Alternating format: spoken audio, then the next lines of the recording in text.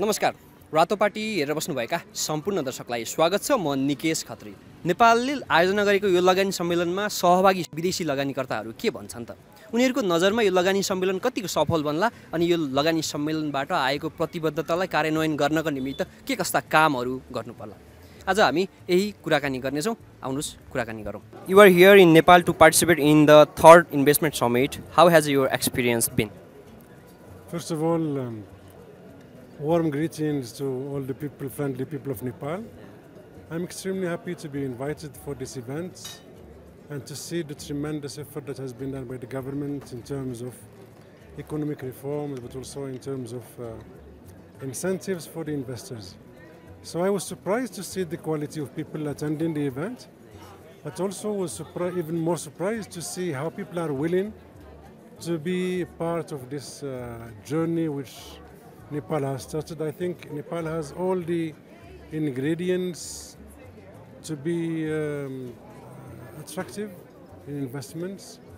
It has also many elements which are in its favor: stability, good policy for energy, renewable energy, with climate change that we are facing in the whole world. And then I think we can learn from the experience of Nepal, and I'm sure that we can also share our own experience from Morocco. Okay.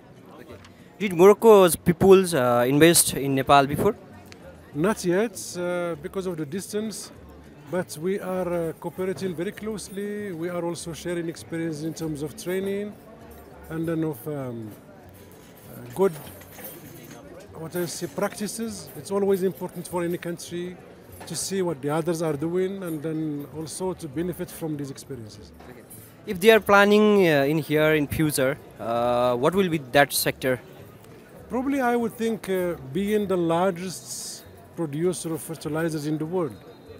And agriculture is a very important sector for Nepal. It should bring more added value than what it is now. Okay. And probably that won't be the sector, that's one. Secondly, we are also very known tourist attraction. Last year we received 14.5 million tourists, and I think we have good practices. And in some places similar attractions in terms of tourism. That's also a sector where we could work together.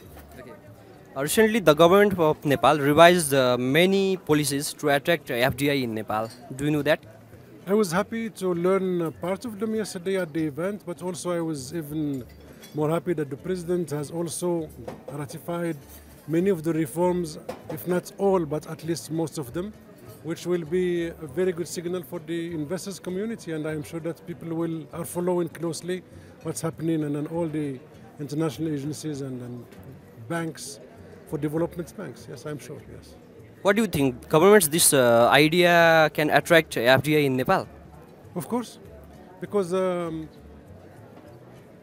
the incentives that any government, it's an open market for competition. Yeah. So people go, first of all, where their money is secure, where they can get much benefits, where they can find skilled labor, and where also they are easy finding funding. So these elements which have been done by the government will definitely attract the international funding, which is very important for investments. Yeah. I am very positive, yes. In your thoughts, how can Nepal grab lots of opportunity from this investment summit? I think already the number of people coming here is a very good signal, because you can make a very good discourse, very good speeches, but you are into the heart of, I would say, practicability. So while admitting that there are a few elements which could be brought, and then more incentives for people in terms of land, in terms of preparing the labor, preparing all the things, I think, yeah, it will definitely bring more. And then the government agencies are already working and then approaching many of the investors and of the banks. Today we had a very interesting session in the morning, a breakfast session with His Excellency the Minister of Finance. And all those things which we couldn't discuss publicly were discussed informally. And then we didn't move by different directions. It was very open, hard discussions It also showed the awareness of the Nepalese government, but even more, the willingness to change where the things that don't work. And this is a very humble and modest gesture that people would appreciate very soon. At last, you want to say something about Nepal? This is the 6th or 7th time I'm visiting Nepal. Seventh time. Yes. And every time when I come, I feel peaceful of mind. It's a very nice country to visit. Rarely can you find people who are more friendly than the Nepalese, but also for the beauty of the country. And then, as I always tell my colleagues and then the minister, this is the only place where I drink water, whatever, from which source, because it's already mineral. So I think the people know Nepal for climbing the Everest, but they should know Nepal for the beauty of the waterfalls, for all the other ingredients. So yes, maybe there should be a little bit more aggressive advertisement of what you have, because people don't know what you have. I know. That's why I come back very often. I have many friends here.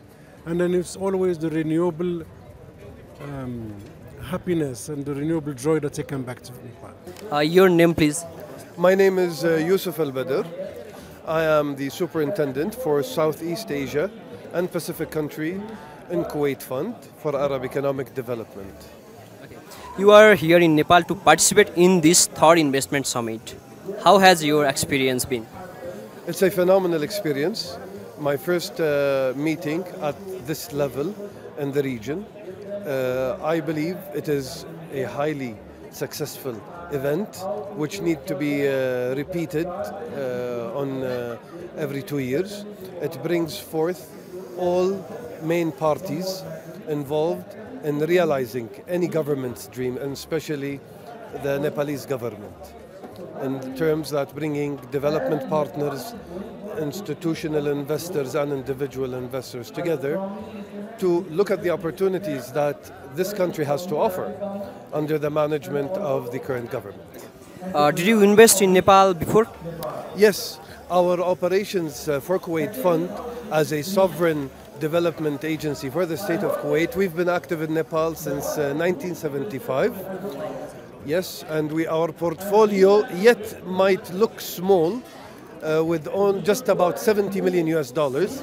It is not a big portfolio, focusing on two sectors, energy and irrigation, as well as water and irrigation, yes. Our last project was the Budiganga hydropower. Yes, we are currently financing it, and we are looking forward in this event to take advantage of us being here and our meeting with the government headed by His Excellency the Prime Minister to see what other opportunities there are to assist and aid. Kuwait Fund is a demand-driven agency. We listen to our partners' need and we help them with their requirements.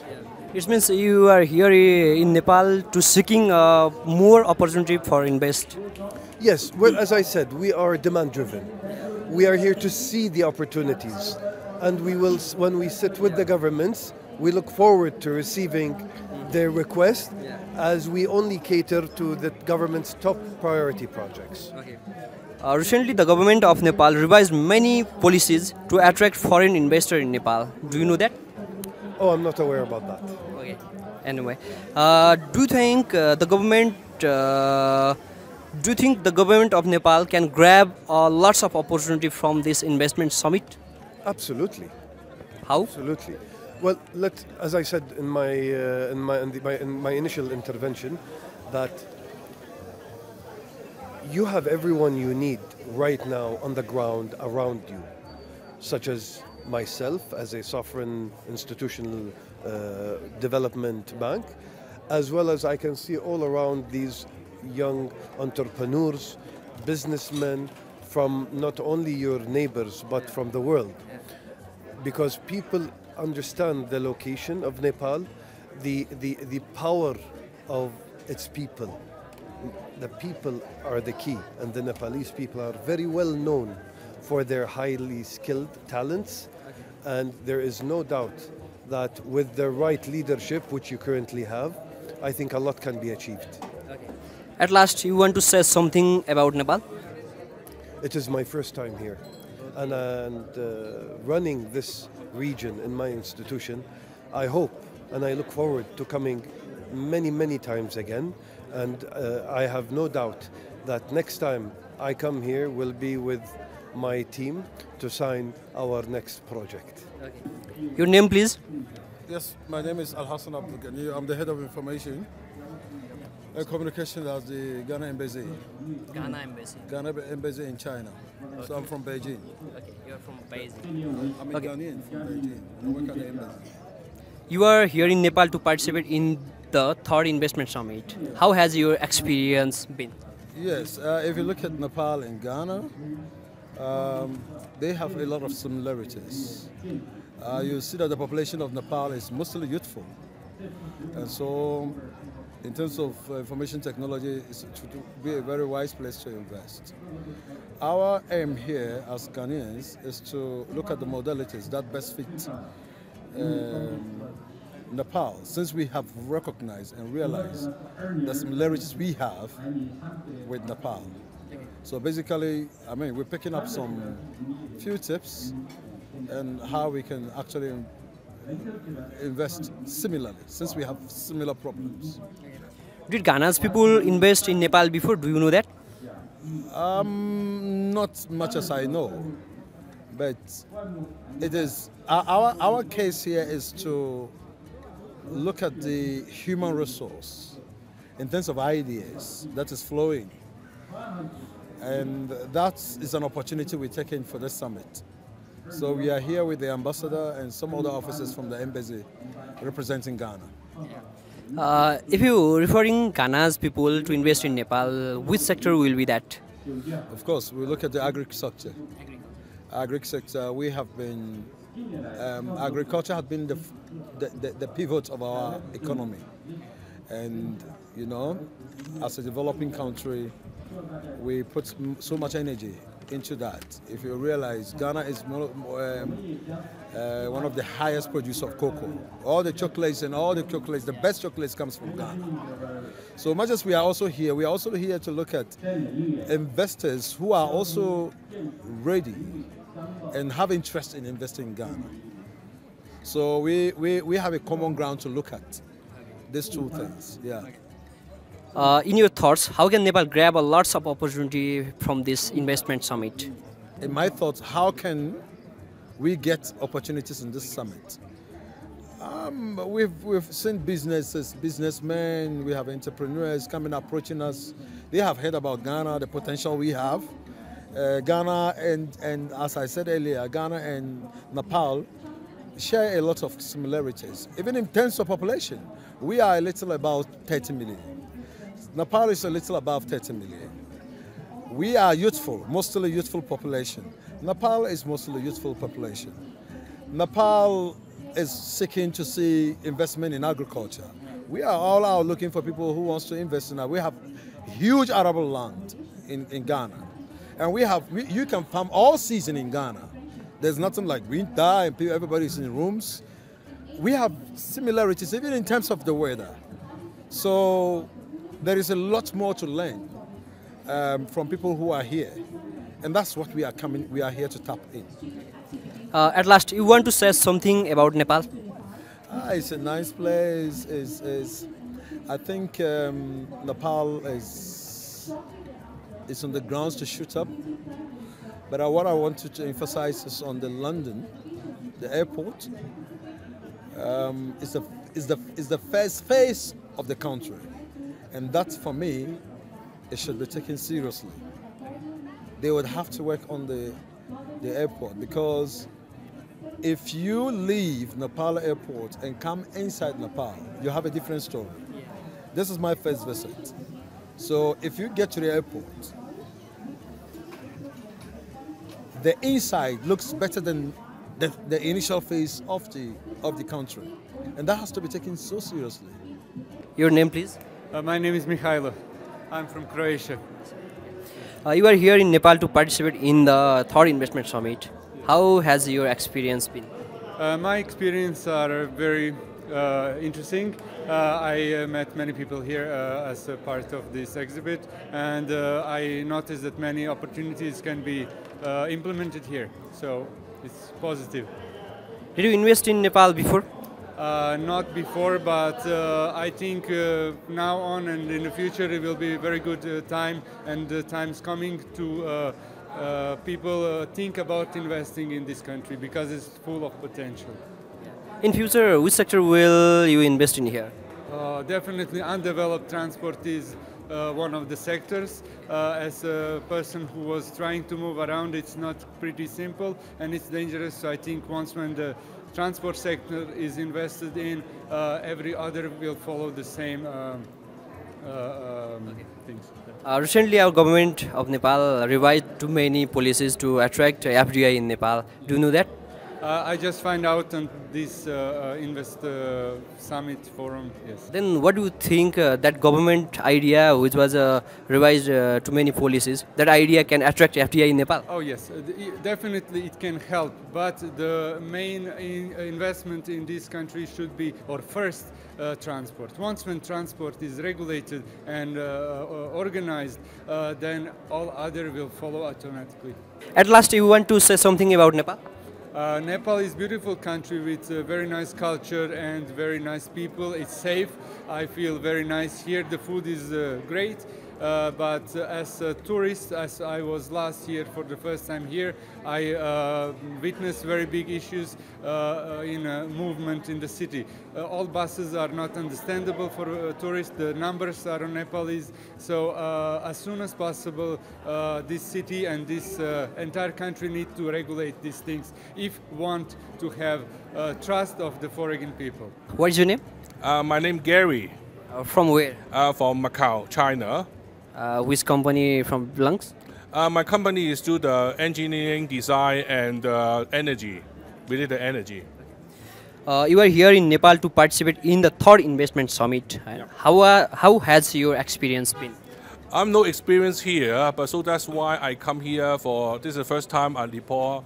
So I found that they have a lot of resources. So that's why I think that there are a lot of opportunity, especially on the energy sector. Did you invest in Nepal before? No, I have no experience, but I think that this is a good time to come here to find the opportunity. I think this is good places for the do the different investment. Especially, is my expertise is on energy sector because now the green energy is very demanded no matter which country. It means you are planning to invest in here in future. I think so, but let's see. First is a policy.